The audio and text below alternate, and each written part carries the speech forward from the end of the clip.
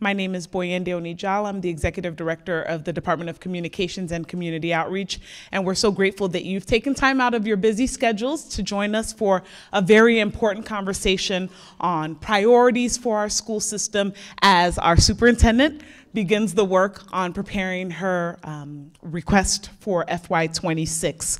We want to recognize some folks who are in the room with us.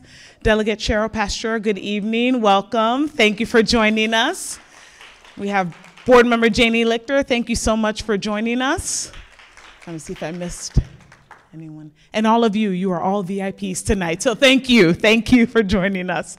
So tonight you're going to hear from Dr. Rogers. She has a short presentation to share. We have a Budget 101 video to play for you. And then after that, we're really going to engage in conversation where you'll be able to discuss amongst yourselves at your table, what are some of the priorities that Dr. Rogers needs to be thinking about as she prepares her budget request? What does that look like for BCPS? Where are we already seeing some results? Following that group conversation, we will open it up to general question and answer, and Dr. Rogers is prepared to answer your questions about the budget, about the process, about what the funding means for Team BCPS, and what we're planning to do as we look ahead for our school system. So again, welcome. Thank you so much for joining us. We're going to play the video, and then immediately following the video, Dr. Rogers will share her presentation, and then we'll engage in small group conversation. So here we go. Our vision: to be among the highest performing school systems in the state and nation. Our purpose: to increase achievement for all students and prepare students to thrive in college, career, or the military. Every day, BCPS welcomes and engages more than 110,000 students in 176 schools, programs, and centers. Our work is driven by the core belief that all students can succeed. BCPS provides the instruction, services, and support Team BCPS students need to reach their highest potential. We do this through our operating budget, which pays for the staff, resources, and materials our schools need. It is important that our community understands how the BCPS operating budget is developed and funded and how the money is spent. Work on the operating budget for the next fiscal year typically begins in the summer, with a preliminary estimate completed by the fall. After considering all requests from BCPS offices and reviewing recommendations from schools, system leadership, and stakeholder groups, the superintendent submits a proposed budget to the Board of Education in January. The proposed operating budget is a reflection of our values, high expectation for students and staff, and commitment to moving BCPS forward. The Board of Education holds public hearings to gather comments and feedback from the community, and then works to finalize their budget proposal, which is submitted to the Baltimore County Executive and the County Council. The county also holds a public hearing and approves a budget for the county, which includes BCPS. 49% of the total BCPS budget comes from Baltimore County government. Nearly 41% of the budget comes from the state, and almost 10% comes from federal and other sources. The vast majority of the BCPS operating budget goes into the classroom. For every dollar in our budget, more than 63 cents is spent on instruction, including teachers, principals, staff, and instructional materials. About 15 cents of every dollar goes to other services for schools, like bus transportation for more than 80,000 students a day, nutritious meals, and support staff, including social workers, psychologists, custodial, and maintenance workers. About 6 cents of every dollar is spent on central office staff. Our central office team does critical work, including hiring, teacher and staff training, and providing direct support and oversight to our 176 schools, programs, and centers. Overall, nearly 82% of the BCPS operating budget goes to pay for salaries and benefits to support and retain our outstanding Team BCPS staff members. The BCPS operating budget lays out the strategies we will use to fast forward our successes and match them with the investments we need to implement the strategy. Our collective efforts and strategic investments will help make BCPS a world-class system in the state and nation.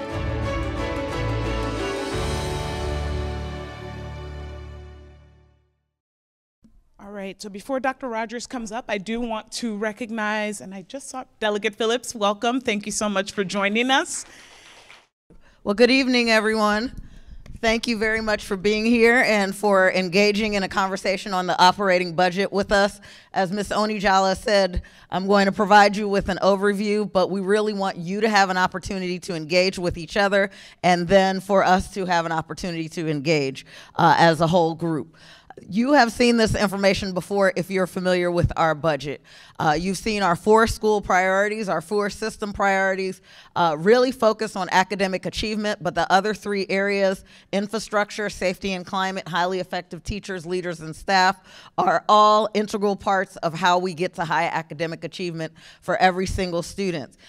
It's important for us last year as we developed the budget and this year as we go through the process to create the FY26 budget that we're able to see whatever investments we're recommending, we're able to see a direct through line to one of the system priorities. So one of the questions that we're often asked is, where does the money come from for the operating budget and where does it go? The video provide a high-level overview. Wanted to share again that we are very fortunate to have local share. From Baltimore County government, we receive 49% of our budget. The next share is from the state of Maryland. That's approximately 41%, and all of the other sources combined for the remaining part of our operating budget, which is $2.6 billion. In terms of where we spend our money, the video went over this very quickly, but I think it's important for everyone to understand. Just about 82% of our budget is for staff, for the salaries and the benefits. Additionally, about 63 cents of every dollar goes directly to support student instruction, their instructional materials, the teachers in the classroom, the principals in the building, assistant principals, etc. We have another 15 cents that goes to other services that are very important. How do we transport 80,000 students to and from schools? The healthy meals that we are providing, breakfast and lunch, free 2 years in a row to every single student. Our counselors, our psychologists, our teachers that support special education, our speech pathologists, all of that is accounted for in that amount. And sometimes we hear about central office and how much money is being spent in central office. And so it's important for us to share the factual information with all members of our community. And that is 6 cents of every dollar to operate a $2.6 billion budget, 176 schools and growing, 111,000 students, 20,000 adults. 6 cents of every dollar is spent for central office to operate every part of the entire school system. As we prepare for fiscal year 2026, we want to think about what we invested in last year. Some of our investments went to reducing class sizes for grades 3 through 5, making sure that we're compensating all of our staff members across Team BCPS in every union fairly. Everyone, for the first time, we have a 3-year contract, so no one who is employed with us is thinking about what their livelihood is, so it allows all of us to really focus our efforts on what's in the best interest of our students. 2 years before we had to, by law, Blueprint requires it by, I think, 2026 or 27, but we were advanced, $60,000 starting salary for our teachers, which helps us in our recruitment efforts. This was a part of it. We also believe our retention efforts led not only to lower turnover than we've seen in years, but also to us opening schools with more than 99% of our schools fully staffed. We can't recall the last time that occurred, meaning you had full-time professional teachers that were inside of our classrooms providing instruction to our students. looking at our mathematics data and the needs of our students, particularly in elementary school, to set that foundation and then matriculate to middle school and high school. We invested heavily in an elementary math teacher lead teacher pilot to provide that direct instruction that was necessary. We provided staff development teachers in all of our schools, and they are people who are in each school, and they provide help not only to new teachers, but also to maybe some veteran teachers who are in need of support, or veteran teachers who need some additional strategies to meet the needs of students. We were able to invest at least a minimum of a 0.5 staff development teacher in every school for that job embedded professional development and coaching that is necessary. We were able to also invest in more special education teachers, virtual online teachers, our teachers that met the needs of our multilingual learners, and our special area teachers in elementary school. That is particularly important because it allows for the time that's necessary for our content teachers in elementary school to plan instruction, to change based on the data that they're receiving from the students in real time. We are piloting the second part of the pilot on the secondary English literacy curriculum, and looking forward to that data and to provide a recommendation in the spring about who to move forward with for next year. We invested in a new multilingual learner curriculum this year that we have available in all of our schools, expanded access to full-day pre-K. Baltimore County Public Schools, as large as we were, we used to have a little more than 2,000 half-day pre-K seats about 3 years ago. We moved from, with that 2,300 full-day seats.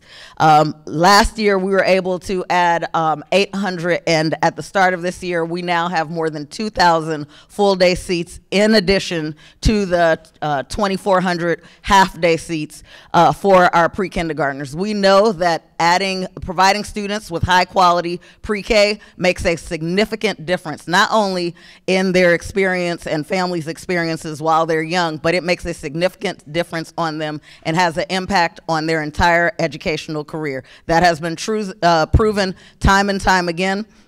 And so we are very proud of the ability to not only to expand across our schools and to make that expansion based on our data where there were needs, but also to make sure that we are that all those seats are filled. Last time we checked, we had less than 20 seats that were open, and I'm sure if I check today, we probably have no seats that are open for our students.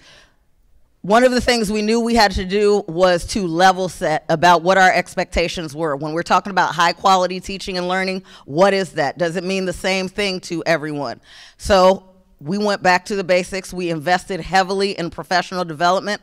As a direct result of that, we provided 30 days of professional learning across last summer.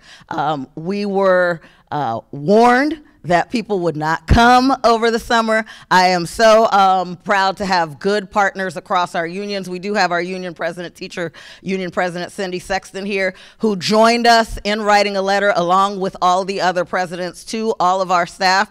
And as a result, we had more than 5,400 teachers show up last June in the summer after having students all year long for professional learning. So the first time in a long time, and we believe that that has made all the difference in terms of what our students have received from day one. Elementary schools, we heard from our principals, from our assistant principals, from our families, that the earlier we can intervene, the earlier that we're able to identify needs that students have, the earlier we can provide the support that they need. And so we were very proud and excited to provide IEP facilitators to all of our elementary schools to work directly with families and work directly with our students. We expanded on-site access to college courses based on a partnership that we have with CCBC. So transportation is not a barrier to our students. The professors come directly on campus for students to engage in those college courses. And lastly, expanded our safety assistant program. We brought on safety area leads for all 3 of our zones and floaters for our zones in case there were emergent issues in the community. Those safety assistant leads could come and provide that intermittent support that was necessary for our schools.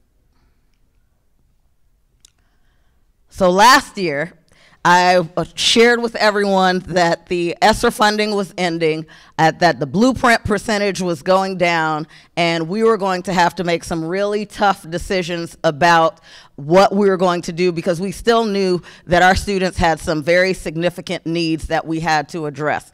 And so last year we buckled down, everybody was involved. We made $105 million worth of cuts. We were fully funded from the county executive as well as the county council for our budget, and we were definitely looking for some breathing room and a break this year, being able to restore some more things to our budget. If you see the news headlines, it doesn't look like it's likely. Governor Moore has signaled as late as last week, I think November 4th was the most recent article, about the adjustments that are going to have to be made to the blueprint. Why is this important to you? One of the most significant parts of the blueprint is the foundation. In essence, based on your enrollment, it's how much money you receive per pupil in your school system. So we're 111,000 students and growing. That's a significant amount of money for us. This current fiscal year, the percentage was cut in half from last year, more than cut in half. It was 1.7%. That's what we're operating with this year. The plan for next year was almost 5%, so more than double that, which was going to be a significant amount of money to allow us to restore different things and allow us to continue to explore strategies that we needed to move forward. What we believe is that's not going to happen. Governor Moore has been very clear that we're going to have to make some adjustments in terms of blueprint funding, and at the same time, we know that while our data is trending in the right direction, we still have work to do. And so that is going to make it incumbent upon us to be extremely responsible and diligent as we prepare this recommended budget to propose to the Board of Education. We allocate our resources in 3 ways. We start with the same thing with the state, which is foundation funding based on enrollment. Everybody has a baseline. Based on your number of students, we provide a per pupil expenditure, and that's where we start. Then on top of that, we look at need. And so when we're talking about need, we're talking about students with, who are economically disadvantaged. We're also talking about multilingual learners. We're also talking about students who receive special education services. We provide additional staffing and funding in those areas. And then lastly, programs. When we have special programs many times come with additional staff, and so we provide that additional staff that's necessary, whether we're talking about an AVID program or a magnet program that requires a specialty teacher. That's another layer of staffing that we provide to our schools. And so given the fiscal outlook, we are continuing to engage in 2 of the strategies that we employed last year. One is we have a central office freeze that is in effect. Instead of simply hiring for positions as they become available, whether someone is promoted or someone retires or they resign. Central office positions are on a freeze. There is an exception process where if it's a critical position, that an application can be filled and that can be approved for us to post and hire for the critical positions. And then we're doing zero-based budgeting. This is going to be the 2nd year that Baltimore County Public Schools is doing zero-based budgeting. Zero-based budgeting is different from how we typically used to do budgeting, because with a very large budget, you typically, every department would start with the same amount of money that you had last year. You would go through that, and then you would add additional requests. We stopped that process. Everybody starts with 0, and then you have to build a budget. Your budget has to be aligned to actual expenditures, and if there is a request for something additional, we are looking for additional in areas where we're building new facilities, or you have the enrollment, the students are going to specific areas where we need to expand our spending in those areas. We are going to evaluate all expenditures, department by department, division by division, again this year, to make sure that we are not putting anything in the recommended budget that we don't need for our students and staff to do the work. Our budget timeline, we're right now in developing the budget plan. It's also the time where we are seeking stakeholder feedback. In addition to having these budget meetings, we also, it should be in your inbox, we also have sent out a stakeholder survey. We have a different survey that we send out to our principals to find out what their priorities are. I meet monthly with our principals in small groups, as well as with our central office leaders to hear their input, to provide them with some different scenarios and suggestions, and for us to problem solve as well. Our area advisory councils provide opportunities for people to share input and feedback on the budget. We present to the Council of PTAs to speak to the leadership directly, to provide them with an opportunity for input, and I'm sure I'm missing something in terms of other opportunities that we have for feedback for staff, for community members to provide input on the budget process. But after, so that's before we develop the budget. We take all that into account. We develop a budget, present it to the community and to our Board of Education, and then there are additional opportunities, work sessions and public sessions for people to share feedback on the budget.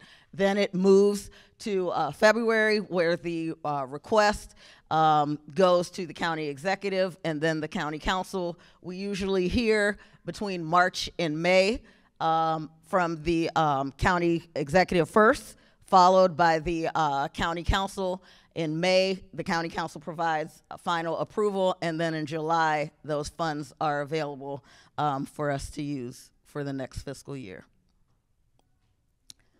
So that is the overview of our process, how we have spent money this last year, why it's so critically important that we continue to engage and have these conversations, and sharing with everyone pretty openly that it is, no one in this room should be shocked if we read a news article and it talks about cuts to the state of Maryland spending around Blueprint, because there have been many signals indicating that, and it's why we have to do the important, the heavy, difficult work of really scrutinizing our expenditures and identifying what our priorities are, and making sure that whatever we put in the budget is directly aligned to our priorities. And we want to hear from you.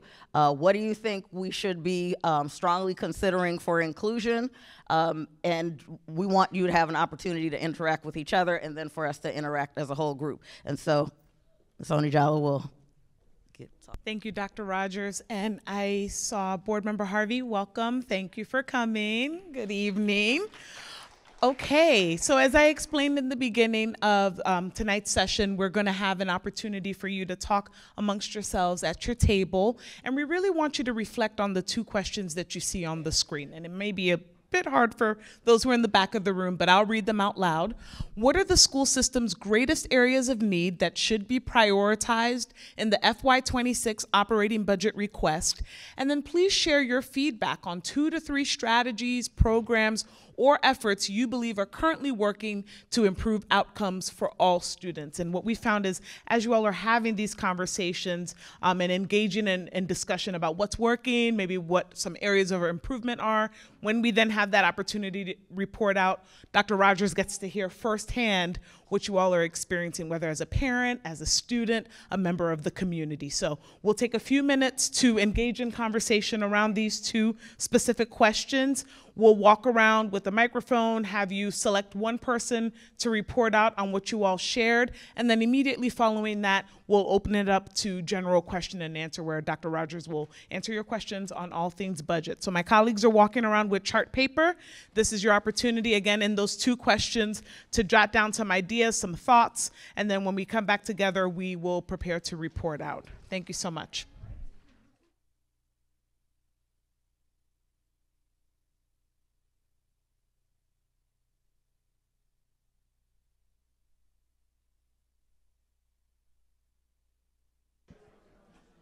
All right, if we can come back together, I'll invite Dr. Rogers up front.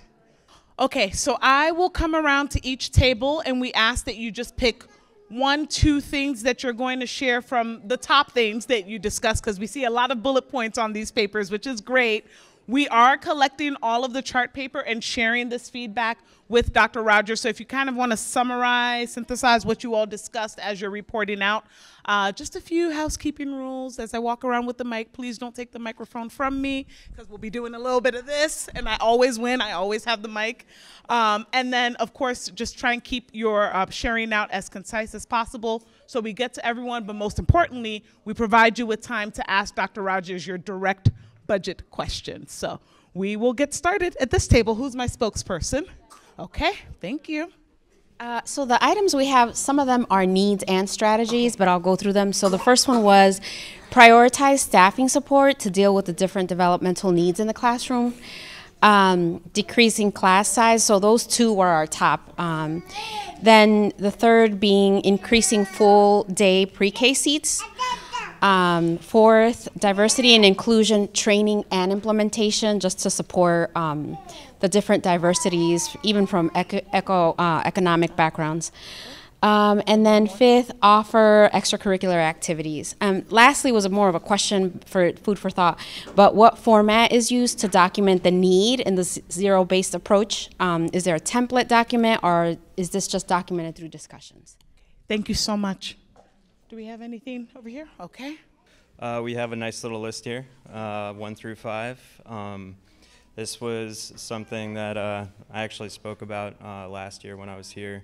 I think it's very important that we start to give more transparency to the communities, to the parents. I think that when you're doing any sort of budgeting, if you don't really know where the money trail is going, if you don't know how much certain contractors are bidding, if you can't nickel and dime the budget, then you really don't have real oversight over how the money is being spent. And I think that's exactly what is threatening the entire blueprint. It's going to come down to transparency and who can advocate for it. If you want to make it a partisan thing, then only. Okay. Oh, sorry. Yeah. All right. So get teachers paid. You know, I think that it needs to be more competitive. Okay. I think that I think we all think that they should be getting a substantial, especially in Maryland, right, where it's one of the most expensive states in the entire nation. All right. One more thing. You wanna? I'm gonna pass it. Okay, quickly. The support of the community school facilitator. It should be in every school. Thank you. Short and concise. Thank you. All right, who's my spokesperson here? Yeah. We said that we weren't sure how Maryland salaries compare with other school districts. And also in the presentation, we were wondering about reading programs. They spoke about like math programs, but there's still a lot of students that, are having trouble reading into the higher grades. We agreed with, keeping the class sizes smaller. And then for the second question about things that are working, I know in this school particularly they have like a GOAT award program that seems to be really helping with like respect and helping enforce the school like mantra kind of. And they also have a readathon, which is pretty motivational for the students. So, thank you. So we talked about early childhood education and behavioral competency and how we're seeing improvements and we want to see more of it over time, and in particular, the ties to special education and having teachers and in-class support for special programs and professional development type activities. Okay. Thank you. And I think we have one thing to share. Yeah, one. Okay. So I was just using some drawings that goes with school, so that since we're talking about BCPS and Summit Park schools and stuff, I made some drawings so that it can be like schooly and stuff. Thank you. Thank you. All right. Did I get everyone? Okay. Dr. Rogers, do you want to reflect on this first and then we do general questions? Okay. All right, I started taking notes, so I might have missed some of the, I didn't miss anything.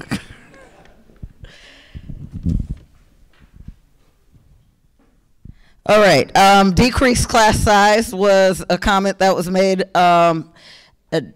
So one of the reasons why I share that 83% of our budget goes to salaries and benefits, and then if you further subdivide it, 63% go to instruction, is because that's what we invest in the most heavily. When we were really analyzing everything last year, we realized that for our intermediate elementary students, that's where we had the largest class sizes in our system, even higher than middle school and high school students. And so this year we were able to decrease class sizes in grades 3 through 5. And we were looking forward to continuing that path. We'll have to wait and see what the revenue looks like to see, more changes that we can make in that area. We did receive comments around support for students in special needs. That's an area that we invested in heavily this school year. Not only the IEP facilitators in the elementary schools and the special education students, teachers pre-K through 12, but also making sure that we were providing for pre-K in particular an adult assistance, a special education teacher as needed, in addition to the teacher and the paraeducator in the classroom. I did hear a call for increased full-day pre-K. I would love to. A reminder, we went up to 2,000 in 1 year. And so, I mean, we're definitely committed, but it's not likely that we're going to be able to expand at the same rate in this upcoming fiscal year. Support around diversity and inclusion. Not only do we have cultural proficiency team that does that work and provides the foundational training to members of Team BCPS. What we're probably more excited about is, as part of the level setting that we're doing around high quality instruction, using research for better teaching, skillful teacher. Part of that work is recognizing what student needs, what those instructional strategies are that we should be employing in every classroom, so we can tie it directly to outcomes for students. And so we're very excited about what that's going to mean for our students in our classes. Expanding extracurricular activities, providing teacher pay. We are among the top in the state of Maryland with teacher pay. Just a few short years ago, we were in the middle, bottom quartile. Union president shaking her head, fact checking on the spot. We are among the top for teacher pay. And so we are proud of that, as well as we're one of the counties that has a multi-year budget. So our teachers and all staff know that they're being taken care of. And that also is a part of when we're developing the budget process. We have to account for agreements that we've already made as well. The transparency of the budget. So one of the things that Baltimore County Public Schools has been lauded for is the transparency of the budget. Our process, where we actually go and engage with stakeholders, where there's multiple ways for people to provide feedback. If you go to Budget 101 on our website right now, you'll find data going back to fiscal year 2018, and we're planning for fiscal year 2026. As a reminder, there is a lot of information that's out there on the budget, and one of the things that I do before I even prepare the final recommendation to the board is I share the feedback publicly at a board meeting. What did principals say were the priorities, as well as what did our stakeholders say, and whether or not there were trends across different stakeholder groups. So I think there is a lot of information and that is available to our communities in terms of budgets. And for people who are more interested in specific amounts, if you go to board docs, that's where you'll find we present all of our contracts that are over a certain cost to our Board of Education for approval. In board docs, there are the supplementary materials that speak to exactly the amount of money that is being allocated for what area and specific names of the vendors and et cetera. So for people who are more interested in that level of detail, it is available and it is archived on our website that you can go and take a look at that. Community school facilitator. We were very fortunate to be able to, the last board meeting, provide a report to our board and the public on a community school, Sandalwood in particular, and the work that Shannon Ament does over there as their community school facilitator is phenomenal. We would love to have that in every single school. However, the state decides on what the parameters are and which schools qualify to become the next community schools, and that's based on the economically disadvantaged percentage in your school, as well as some other parameters in areas of need. So we are moving past 90 community schools at 176. To be perfectly honest, when we talk about the looming fiscal crisis around Blueprint, the concentration of poverty grants, which is the funding source for community schools, is a very large sum of money. And so that is the area that we're looking at very closely. We believe, the state is definitely committed to the work that has already started in community schools, but in terms of expansion and what it might mean for the future is something that we're paying close attention to. I've addressed how do we compare in terms of salaries. Our reading programs, we have provided some updates on elementary literacy and secondary literacy, what you can look forward to upcoming in board meetings. We're going to provide an update on our reading interventions for elementary and secondary, and then in the spring, based on the data that we have from last year's first level pilot for secondary literacy and this year's second part of the pilot for grades 6 through 12 in literacy, we're going to bring a recommendation forward to the board with all of that data. And I think that's everything on the list.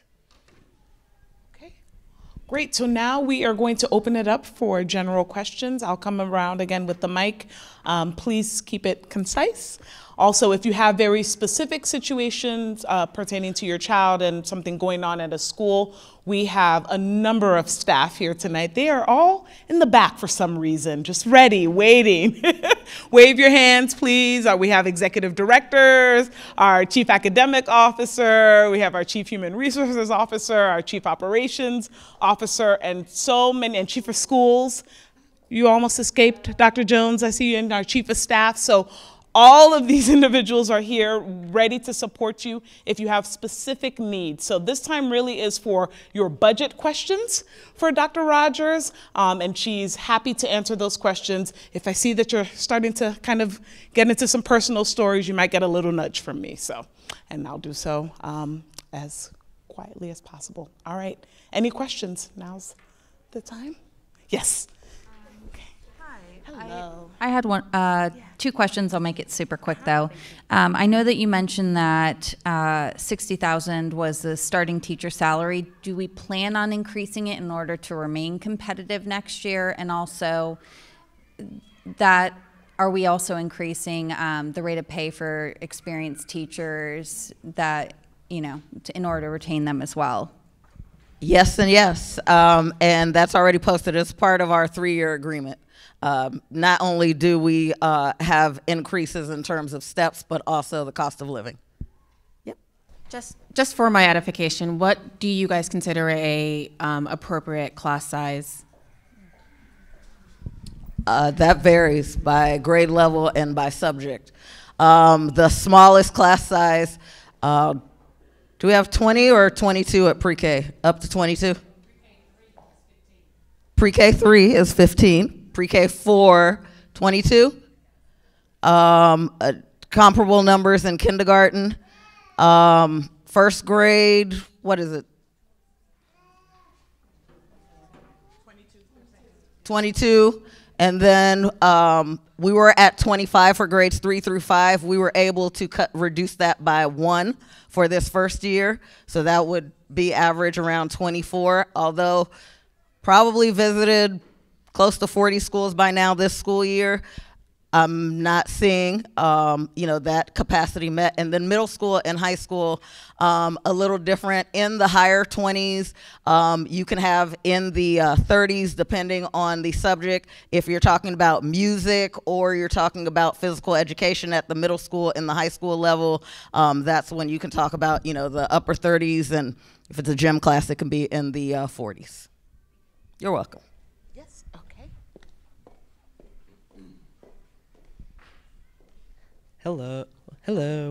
So I wrote it so I say it perfectly. So I was wondering, and a lot of teachers, I think, are kind of in a state of panic about this. How will the county or BCPS adapt if federal funding is cut, or worse, we lose the Department of Education at the federal level? Great question. And we're all going to breathe. We're going to pause. We're going to take one day at a time. And then we'll adjust. And the other thing is, if we're being honest about it, we have a $2.6 billion budget. 10% of our budget comes from federal and other sources. So the vast majority of our budget comes from state and local funding sources. Not that we want to lose money from anywhere, but it's a much easier lift to address 5 to 8% of the budget, as opposed to if we were talking about local share, that's 49% of the budget. So just tell everybody to breathe. We're going to take it one step at a time, and we will adjust accordingly. We'll do what's in the best interest of the school system. Yes. Back to that transparency question. Is there a profit loss for the county? Like when we go back to last year and actually go over the entire statement of what the goals were and how the money was dispersed, is there a profit loss for the county that we can? Baltimore County Public Schools is nonprofit, and so we don't do anything to gain a profit. Again, I will refer you to the resources online so you can learn more about our budget and our accounting processes, but we don't do anything for a profit. The closest profit entity related to the school system would be maybe a booster or a PTO, and that's only to raise funds for the good of the school. But there's no office or division that is. So maybe you could help. What's the correct term when it's a nonprofit, like $2.6 billion?